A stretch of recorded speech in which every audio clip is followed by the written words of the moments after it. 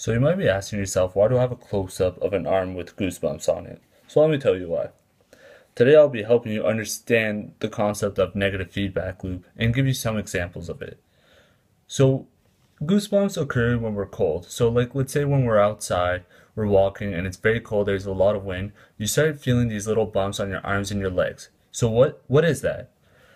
So let me tell you. The neurons communicate with the brain, muscles are activated, more specifically the smooth muscles, which will cause goosebumps. So blood vessels dilate and more blood flow will occur, which will ultimately bring back our body temperature at the desired level, back at the homeostatic level. So before I continue, let me tell you the definition of negative feedback. Negative feedback is a change in homeostatically controlled factor triggers a response that seeks to maintain homeostasis by moving the factor in the opposite direction of its initial change. That is, a corrective adjustment opposes the original deviation from the homeostatic steady state. So, let me give you another example. So this one I actually learned in class this semester, and it's the example of a fish in its fish tank and the water temperature is actually decreasing.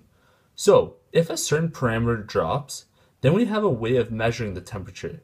And the thermometer suggests dropping of temperature, which will activate the control box. This is about correcting the change. We have this in our body, and since we need to keep the body at a constant homeostatic level. So in this example, the thermometer reads that the water temperature is actually decreasing.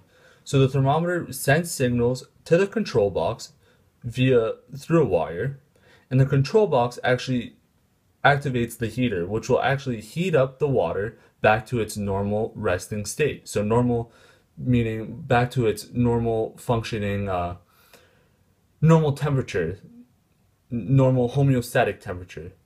So I hope you learned a little something, and it was a pleasure giving you examples about negative feedback.